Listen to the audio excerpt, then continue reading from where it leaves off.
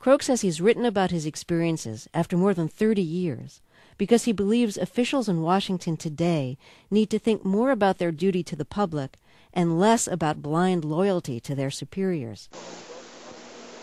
Bud Krogh goes to prison for 6 months a week from tomorrow for conspiring to violate the civil rights of Daniel Ellsberg in the break-in at Ellsberg's psychiatrist's office.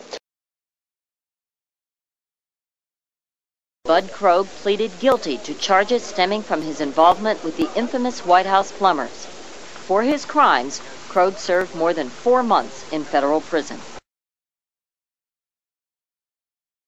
That was the first example of not thinking things through to their consequences. Now, I think we made the right decision. As a nutritional proposition, it's better to have less fat, right?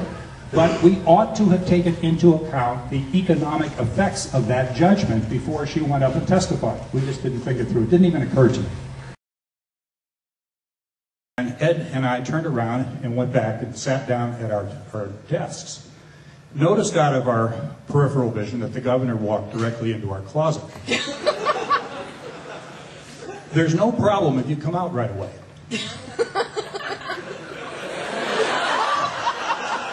But he didn't.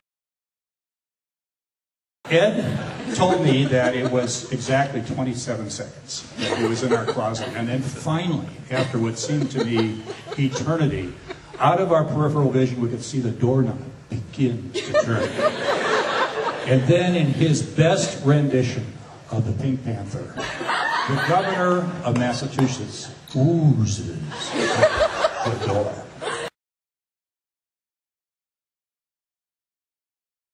The beginning of the integrity zone concept was, I think, in the paper that I wrote to Judge Gerhard Gesell, who sentenced me to prison. I pointed out in that paper that not once during the deliberations of the White House plumbers between the middle of July of 1971 and Labor Day of 1971 did anyone ask the question, is this right?